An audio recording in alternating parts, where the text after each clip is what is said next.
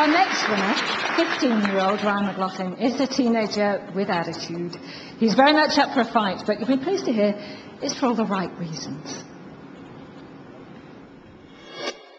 My name is Ryan McLaughlin from Glasgow. You could help. Help me. In 2007, Ryan McLaughlin's life was turned upside down when his mum Kirsten was diagnosed with multiple sclerosis. There was a feeling of anger. I knew there was no cure. I just couldn't do anything. And I wanted to do so much, anything for my mum. It was just a complete shock to me, and shock to the family. Crashed bipolar, you've got a disease and there's no cure for it. MS is a progressive disease affecting the nervous system, and symptoms include crippling pain and spasms. Hearing her scream in pain at night, it's such a drastic change. Things got emotional sometimes, so a good cry upstairs in a bedroom somewhere was often a good solution. But there was a glimmer of hope during a family holiday, when sunshine, which helps the body produce vitamin D, seemed to improve Kirsten's condition. Back home, Ryan got on the net. He did lots of research to find out that there is a very strong correlation between the lack of exposure to sun and the potential link with multiple sclerosis. After watching Braveheart, it really stuck me on, because there's a phrase, and I say it all the time: would you exchange all the days from this day to that to fight? That was what triggered a response in him, and he came to me and he says to me, "Dad, I'm going to fight." Ryan had found his inspiration, and in 2009 he launched his MS awareness campaign, Shine on Scotland, and took his fight to the Scottish Parliament, calling for free vitamin D for children and expectant mothers.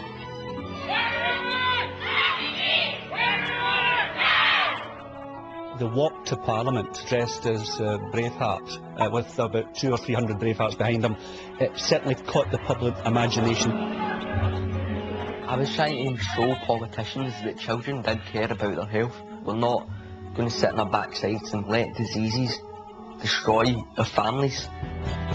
The government took notice. Under pressure from Ryan, they agreed to review their entire information strategy regarding the benefits of vitamin D. And he didn't stop there. This year, he brought together experts from around the world at an international summit to continue the debate. He's made politicians, scientists sit up and take notice, and it's really incredible for somebody so young.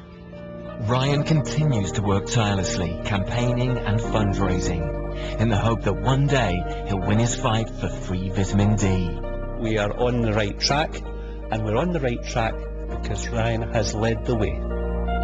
I could stop one person from getting MS, that would mean the world to me. He's 1 in a million, he really is, and he's mine.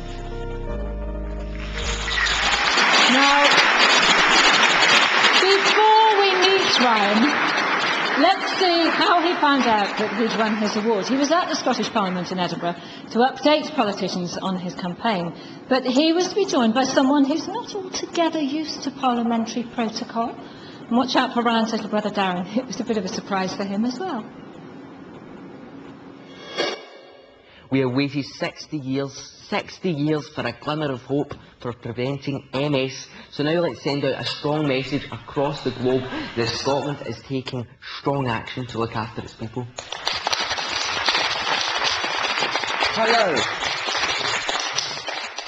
Ryan. You're a bad boy. You were doing that speech. I thought you were a proper politician. That's why. Automatically, hello, I'm Russell. It's lovely to meet you, Ryan. The reason I didn't immediately come up to you because your oratory and rhetoric was so skillful and brilliant, I assumed this was the Scottish Prime Minister. I'm here, mate, because you've won a Pride of Britain award because of your fantastic work and campaigning. I have done my trousers, many things. But most importantly, this invitation to come to the Pride of Britain, where you will receive your award. Congratulations, Ryan. Darren, you've got your work cut out. What's your campaign going to be? Let's have a round of applause for this fantastic young man.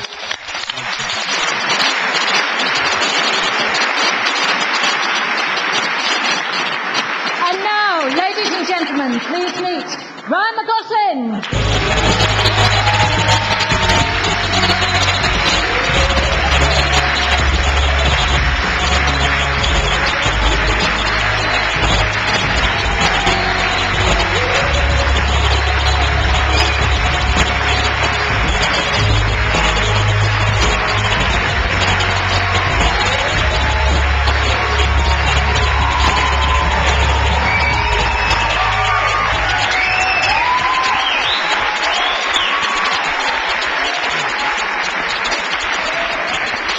you look good in that kilt.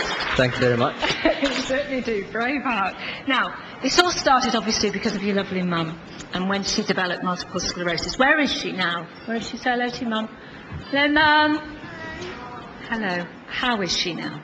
She's okay now. She's had her ups and downs over the last few days with the stress, but she's a fighter, and she always will be, and she's the inspiration that I'll always have, and I'm so grateful for it.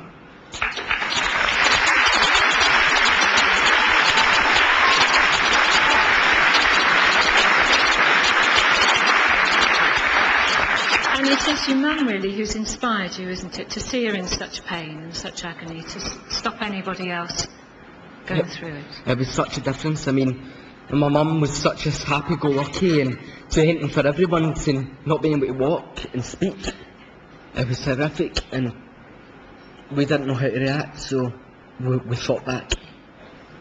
We wish you all the luck with your campaign, because if you do manage to get all that you want, you hope that with this link that possibly exists between vitamin D and the sunlight and the onslaught of multiple sclerosis, that you will be able to stop some and prevent some getting this disease. That's right. Yeah, as I said before, one person from getting multiple sclerosis is just monumental. I don't care if it's one person or a million, because it's such a horrific disease. I wouldn't wish it upon my worst of enemies. And it's not only multiple sclerosis anymore, it's cancers, it's leukemia, a whole list of autoimmune diseases as well.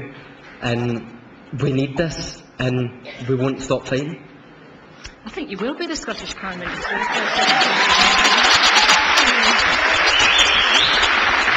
Now, to present you with your award, obviously we needed to find somebody who'd appreciate your fighting spirit. So we rounded up a boardroom brawler. Yes, Ryan?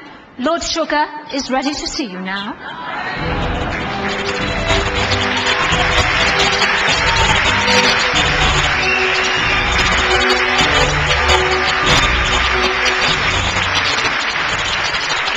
Well, Ryan, if I didn't know better, I would have thought I'd sent you out there on one of my tasks. Running around there in the streets and lobbying the Scottish government and talking to all those scientists and getting this vitamin D, such a high profile. It's a fantastic job, a lot of determination. You don't ever seem to take no for an answer, right? No. Good. Listen, we've got the Deputy Prime Minister here tonight. Do you fancy having a go at reduction in VAT after January?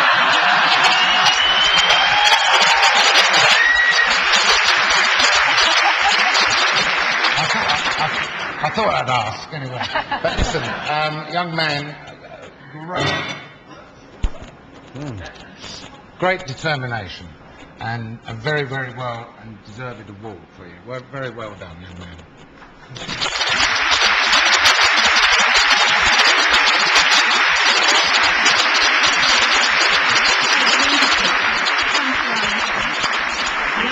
And do you think maybe that you could, you know... Do you want a job, son? Scottish branch. The Scottish branch. Thank you very much, Lord Sugar, and congratulations, and shine on Scotland. Congratulations.